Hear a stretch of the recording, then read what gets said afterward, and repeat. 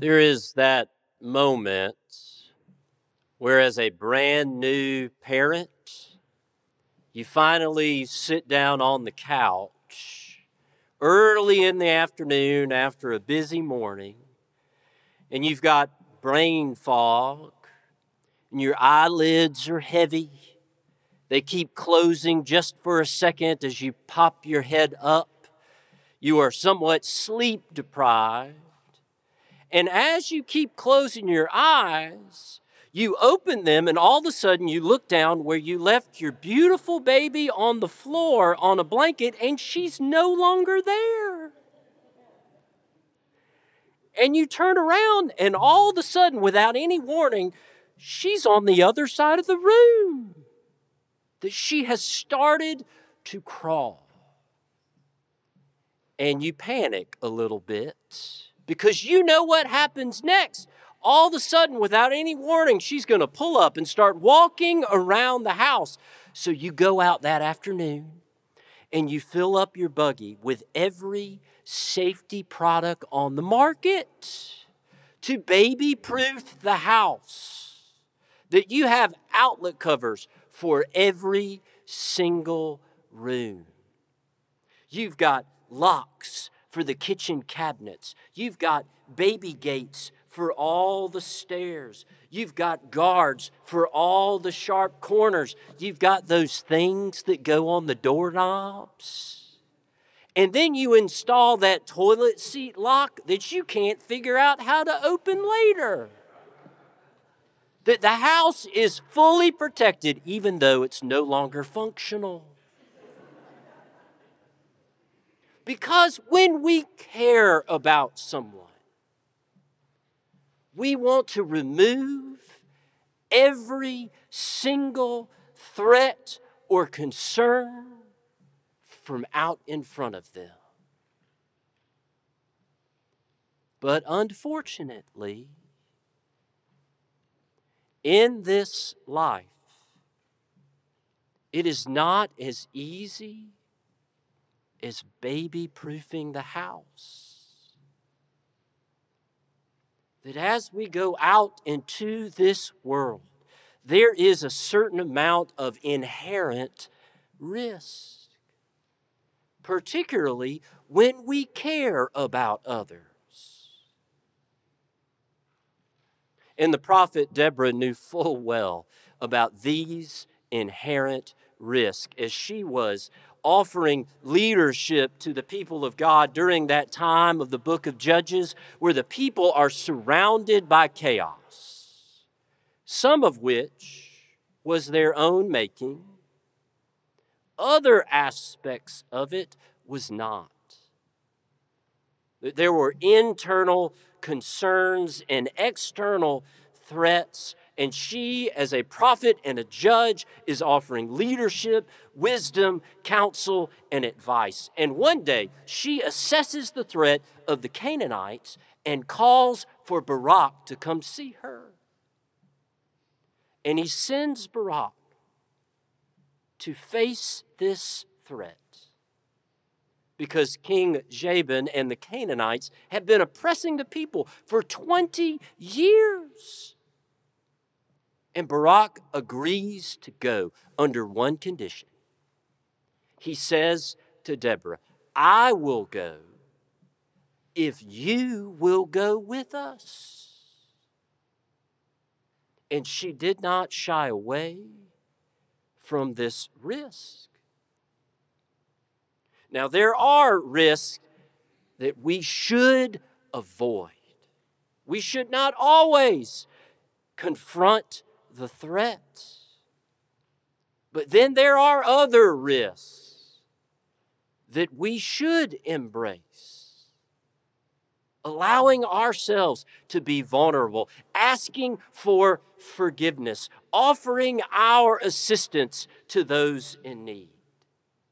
And in that parable about the talents, where one person is given 5, another 2, another 1, a talent is equal to 6,000 denarii, or what one person would make in wages over the course of 20 years.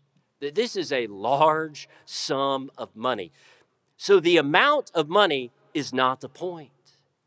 The amount is meant to grab our attention. So this person with 5 talents brings back 5 more. Because this person is trustworthy in a few things, they are given more. The person with 2 brings back 2 more talents, and because this person is trustworthy with a few things, they are given more. But then the third person is scared and afraid. So this person goes out to a remote location, digs a hole in the ground, and buries the talent. That the third person was scared and afraid because he assumed the master was harsh and cruel. So he didn't want to take the risk that he ascribed to the outlook of Jonathan Edwards, who said, sinners in the hands of an angry God. But God is not harsh or cruel. As it says, God is slow to anger and abounding in steadfast love. So there are risks that are worth taking, that we are invited to embrace. That this parable is not about amassing wealth. It's more like that scene from Mary Poppins at Fidelity Fiduciary Bank, where Mr. Banks' son Michael has a few coins and he wants to feed the birds. But his father, Mr. Banks, who works at the bank, thinks that this is frivolous.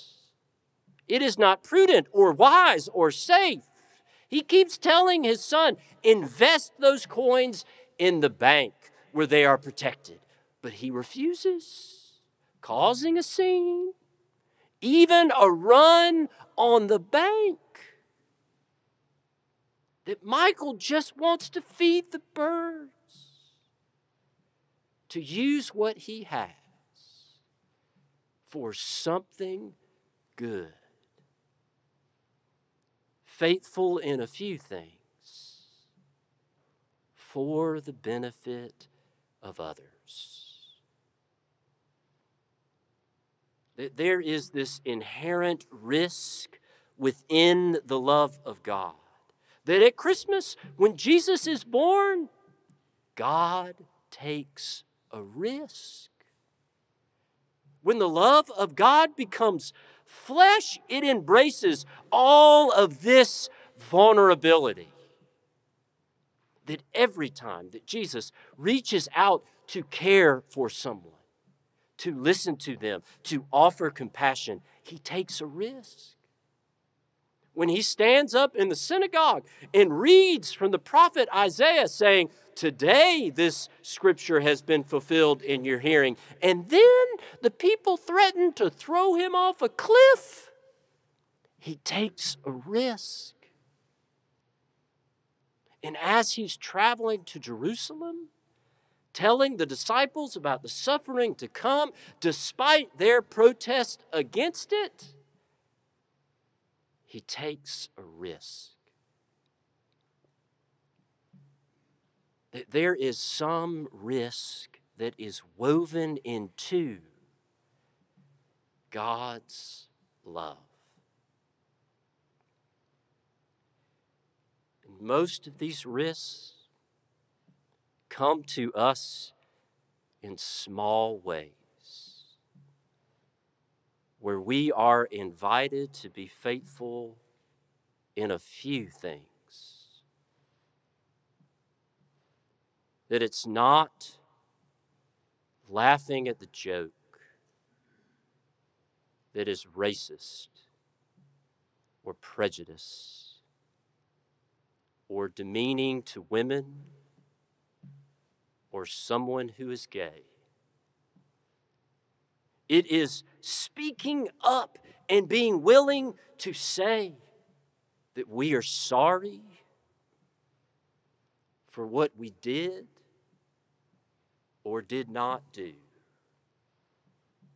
It is shifting our plans and changing our schedule so that we can be present for a friend.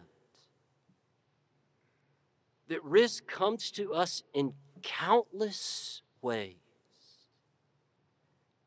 and we cannot take all of them, but we can take some of them. If you've ever watched over a group of children playing in the backyard, and they discover that ditch that's off to the side of the house, most of us have said, just stay out of the ditch. But as soon as we go back inside and close the door behind us, we know what happens next. They're going to get into the ditch. And I remember playing with friends growing up and finding a ditch off to the side of the house, and we didn't want to get into trouble. We didn't want to get our clothes dirty and have to go home that way. We didn't want to sprain an ankle and miss our soccer game or dance recital that week. But at some point, we started to get awfully curious about what it would feel like to get a running start and leap into the air from one side of the ditch and land on the other.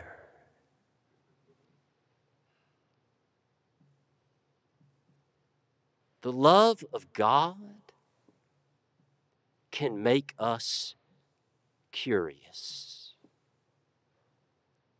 about what it is like to leap into the air when it matters, to see what love can do. Fostering community, offering reconciliation, providing hope.